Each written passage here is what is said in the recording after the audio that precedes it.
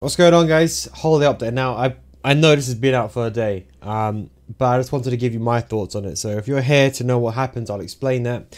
But just to give you my thoughts on a few things, which is kind of important. As I said, you guys know what my opinions are, and a lot of what's happened is very beneficial. Now, I'm going to tell you, admittedly, I've not played it yet. Just been doing some other gameplay testing behind the scenes, been a bit under the weather, but I've not actually played. Well, not properly. I've played like a few games, but I can't really give you an accurate opinion from that. But I'll tell you as a general thumb what I think, and maybe what needs to still be changed. Now, these are very good, but there's still a few things like Travellas that need to be nerfed outside the box. Okay, and there's a couple of things why this is important, because they've decreased manual goalkeeper movement speed and positioning. Okay, but like if you're defending against a Travella, you need to move the goalkeeper to help prevent it. So they've actually nerfed this, therefore it's going to be easier for you to sometimes score Travella, or even though they've nerfed finesse shots, as we know, it'll be easier for you to score finesse shot now, because even the goalkeepers can't be moved to counter it. So there's always two ends of the argument. I think the biggest thing that needs to be changed, which I'm probably not going to be doing, but finishing needs to be adjusted. I think goalkeepers are still too overpowered regardless. Finishing needs to be adjusted. That is the main thing, because it's still easy to score Travella outside the box than it is inside. But at least now we can reduce congestion in midfield, reduce sideline pressure to 71 depth. Now that's fine and then it's 71 depth, but, and this is the big but, yes, that's a 71 depth, but what it doesn't really translate to is that it doesn't affect so it doesn't affect the issue that finishing is broken inside the box, because you can have a 1v1 and still miss. I'm not saying every 1v1 should be scored, but when the ball missed the target. Now, this is my opinion.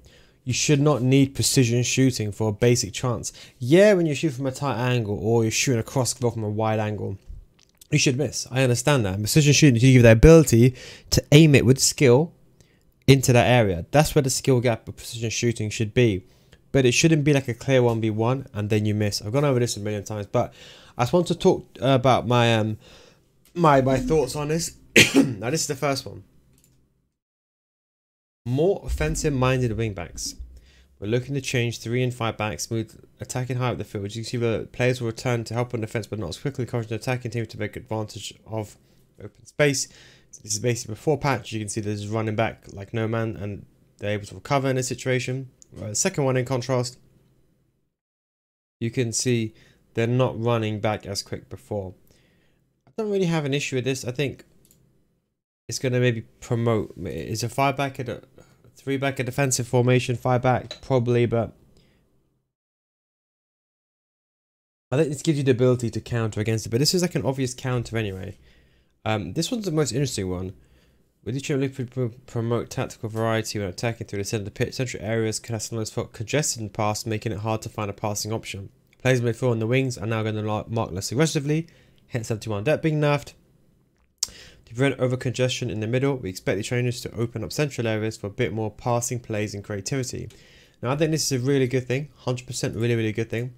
The only thing I would say is, as I said, it kind of results down to, with respect I'm saying this, a lot of the higher tier players, their issue is not really finding space inside the box, because yeah, it's always going to be a puzzle. It's always going to be like trying to find a gap. It's one of the hardest things, but this makes it easier. You still, finishing is still not in the position where it should be. So is it not just better just take the shot outside the box rather than trying to make the passing move inside the box? Does that make sense? So this is why I'm saying this what they've changed is very good. But there's certain things that honestly, if they just change in our finishing, then they've got a really good system in play. Because then we don't have to worry about 71 depth anymore. We have to worry about finesses or Travellas. You can still score finesses, by the way. It ties in with reduced sideline pressure. As you can see, reduced sideline pressure. This is going to affect 71 depth as well. This is the one that's a bit of a weird one.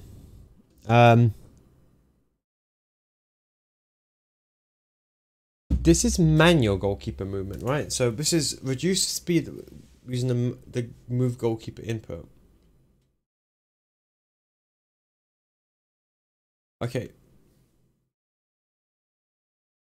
If if this affected goalkeepers coming out, because what is still effective is goalkeepers are very effective when they're inside the goal, it's a 1v1, and goalkeepers come out, they close the angle too much. And finishing is so bad as well.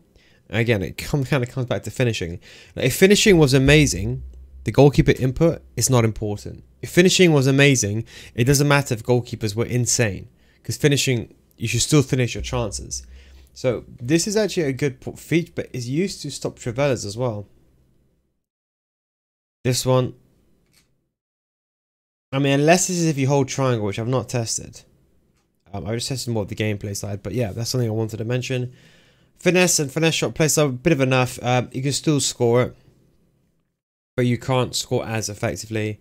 More authentic controlled sprint dribbling. This is why I didn't want to teach control sprint too much. If you look at a lot of my gameplay, even if you're part of the Patreon, you're probably not seeing a video apart from just brief mentioning of controlled sprint, because it's not a feature to be very overpowered.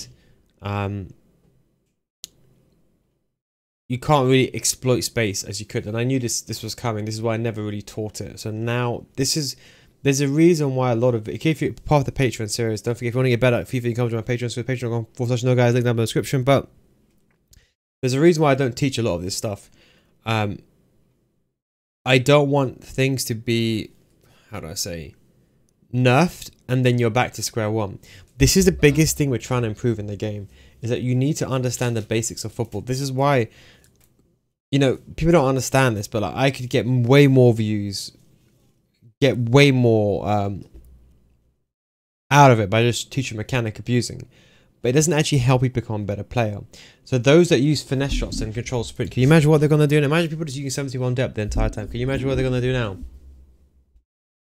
And then a power head has been adjusted. But yeah, that's just basically interesting. I don't really care about this, to be honest. This is pretty cool though. I like that. And your celebration. So that's something I wanted to mention in terms of gameplay. A lot of these features are really, really good. The 71 depth is being nerfed, but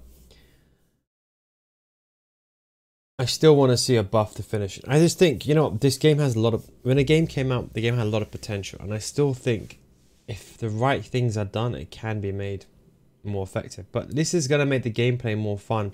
But I just wanted to give you my kind of thoughts. I'm going to be doing a lot of testing. My wiki tactics video I can already prepare for tomorrow. Sorry, not tomorrow. Friday. But I'm probably going to now change that. But I'll do some, so I've been doing more tactical testing as opposed to just seeing how players move and the fire back, stuff like that, as opposed to actual gameplay. So when I get that sorted, I shall let you know, and I'll probably let you know on Friday. Anyways, thanks for watching, take it easy, and I'll catch you next time. Peace out.